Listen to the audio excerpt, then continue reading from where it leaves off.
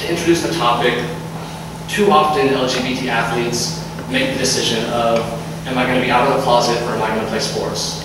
Too often they don't see that they can do both. And what it leads to a lot of problems for them. I can speak from my own experience that growing up, I used sports and other activities as a way to simultaneously be visible, but also to hide. So I would be seen, I worried that if I wasn't doing anything, people would start asking me questions. And so I did as many things, Boy Scouts and church stuff and every sport known to man, so that people wouldn't wonder what was wrong or ask me questions, and also so I couldn't get too close to anybody, so they would start asking me questions. So it's a really horrible place to be in when you're an athlete in the closet. You're never a complete person, no one ever really knows who you are, and you don't ever know who any of your friends are because you don't want to ask them questions because they'll start asking you questions. The good news is that things are changing, particularly at the high school and collegiate level. If you read Out Sports or follow this topic at all, there's a handful of high school athletes that are now coming out. They're starting blogs. Others are finding these blogs and relating to it and starting their own blogs. There's this huge network of out high school athletes now. It's also in the collegiate level. There's out collegiate athletes at schools across the country. There's even, last year was a very monumentous occasion, is that Kyle Lums became the first openly transgender athlete in NCAA athletics. And that was a major story. But in the pros, there's been incredible stories in the pros as well. Just a year ago, Rick Welch, who was president of the Phoenix Suns, came out of the closet, quit his job to go pursue life with his partner in San Francisco. And a lot of people thought, well, his career's done. But within a month or two, the Golden State Warriors had hired him to be the general manager. So there's a strong indication that at the executive level, they're not considering sexual orientation when evaluating their candidates for executive positions. There's hundreds of allies in sport now. We see it from Grant Hill and Jared Dudley filming the Think Before You Speak campaign, the Don't Say Gay ad that was airing during the NBA playoffs and beyond. And there's athletes that are supporting marriage equality. On the image here you see Michael Strahan filmed the video. Scott Fujita with the Cleveland Browns has filmed the video. There's a ton of athlete allies in sports now. I think what might be the strongest indicator of how far we've come is the story of Tim Hardaway. So after John Amici came out in 2007, Tim Hardaway said, you know, I hate gay people, so I let it be known. I don't like gay people, and I don't like to be around gay people. I am homophobic. I don't like it. It shouldn't be in the world or in the United States. So that was 5 years ago. Last year, Tim Hardaway was advocating to support 3 city officials who were facing being faced a recall election against them, and he was standing up for them because they had restored domestic partner benefits to employees of the city. And he was now defending kind of equal rights for gay employees. So that's kind of very indicative of how far we've come in just one person. And as society has kind of changed and started to embrace the LGBT community, the sports world is slowly following, updating their policies, things of the sort. In the past year, the NCAA updated and added a policy to allow transgender athletes to participate in collegiate athletics, both male to female and female to male. Also in the past year, while 3 of the leagues were involved in collective bargaining negotiations, 3 of them, the NFL, NBA, and Major League Baseball, all added sexual orientation to the classes of athletes protected from discrimination. But then again, even with these improvements, there's still a lot of work to do. It's been 5 years since John Amici came out, 10 years since Sarah Tuwalo came out in the NFL. Billy Beane is the only one that's played professional baseball to come out, and that was in 1999. No one from the NHL has come out.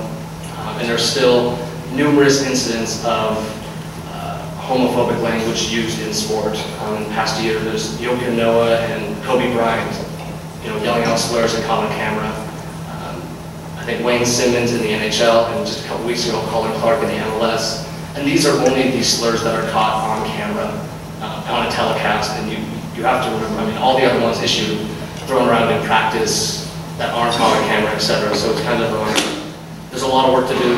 Another one just this past week, Roddy White from the Atlanta Falcons, he tweeted, after a fan asked him whether he would rather win the Super Bowl or lead the league in stats. And so, the thought is, winning the Super Bowl is the biggest thing you can do. His reply was, would you rather be gay or straight? Come on, you know that answer. So there's, every week there's something homophobic done by a professional athlete. So With that as a backdrop, I wanted to introduce our speakers, and so we can start the discussion for the event. At your right is Professor Erin Buzuvis. She's a professor at the Western New England University School of Law. She researches and writes about gender and discrimination in sport, including such topics as the interrelation of law and sports culture, intersecting sexual orientation and race discrimination in women's athletics, retaliation against coaches in collegiate women's sports, the role of interest surveys in Title IX compliance, participation policies for transgender and intersex athletes, and Title IX and competitive cheer. Additionally, she is co-founder and contributor to the Title IX blog, which is celebrating its 40th anniversary. Not the blog, but Title IX, its 40th anniversary.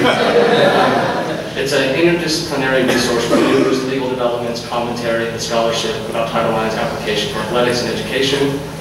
In addition to all of this, she teaches the seminar on sport law and culture. She also teaches administrative law, employment discrimination, and property. Prior to joining Western New England faculty in 2006, she clerked for Judge Thomas Ambrose of the Third Circuit and practiced law at Goodwin Proctor in Boston. She also spent time as a visiting professor at the University of Iowa College of Law. At your left is Brian Kitts.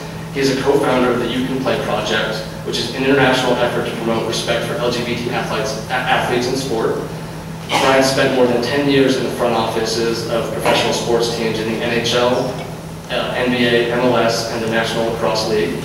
Currently, he is the Marketing and Communications Director for the Mayor's Office of Arts and Venues in Denver, and he teaches sports and entertainment marketing at the University of Denver. A little more about You Can Play. It's an organization dedicating to ensuring equality, respect, and safety for all athletes without regard to sexual orientation. The organization works to guarantee that athletes are given a fair opportunity to compete, judged by other athletes and fans alike only by what they contribute to the sport and their team's success. I also wanted to kind of show the very first You Can Play video. It's called The Face Off. It was featuring, I think, 8 NHL athletes, including the Blue Jackets captain Rick Nash, and this was launched just over a month ago. It's been wildly well received by players in the NHL, and I know some universities are now getting on board. I think UCLA, the hockey team, is willing to participate, and Miami University in Ohio. So I'm going to show you that first video.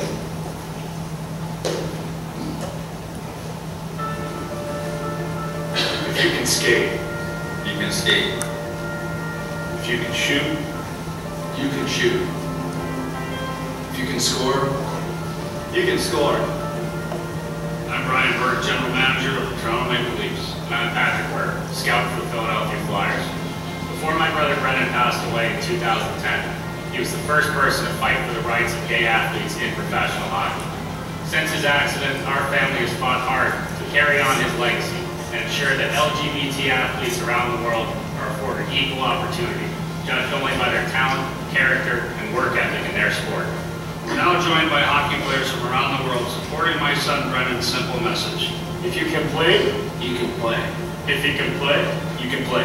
If you can play, you can play.